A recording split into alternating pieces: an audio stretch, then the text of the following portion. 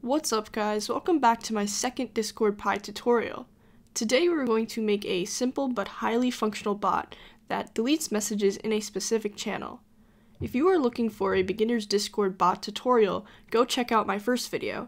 And if you find this video helpful, leave a like and consider subscribing.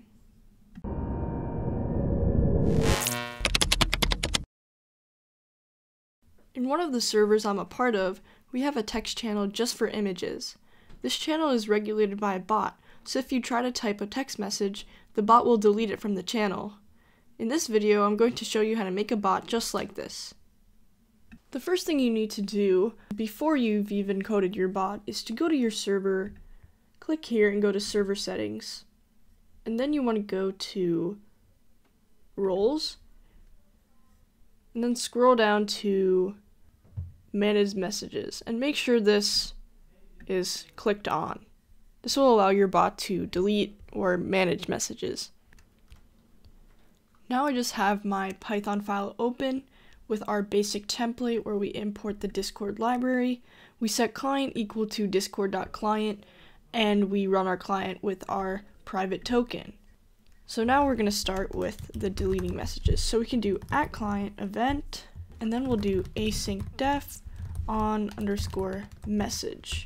And we'll pass in our message as an argument. Alright, so this event will be triggered when someone sends a message. Now first we'll check if that message, so message.channel, is equal to the certain channel you don't want message to be sent in. So I'm just going to say general because my test server only has a general text channel right now. And we're going to say if our message.content does not equal an empty string, then we're going to proceed to delete it. So what this basically checks, it checks if it's not an image. So if it's not an image, it will go ahead and delete the message.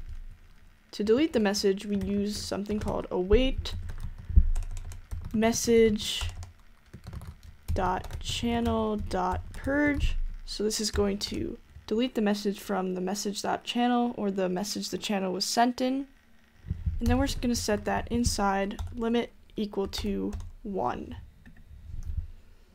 Alright, and last thing is to make sure that message.channel is a string so we have all our data types matching up. Now let's actually run this code and wait a little bit, and then we can go back to our Discord server and we see that our tutorial bot is online. So let's try typing some random text, and there we go, it deletes. If I type text, it deletes the text and we're all good. Now if I upload an image, then our image stays and our text still deletes. I hope you found this video helpful. I know the documentation for the Discord Pi library is a little iffy, it's hard to understand, so this is why I'm making these videos. And if you would like more Discord Pi tutorials, please leave a comment down below to let me know. Thanks for watching.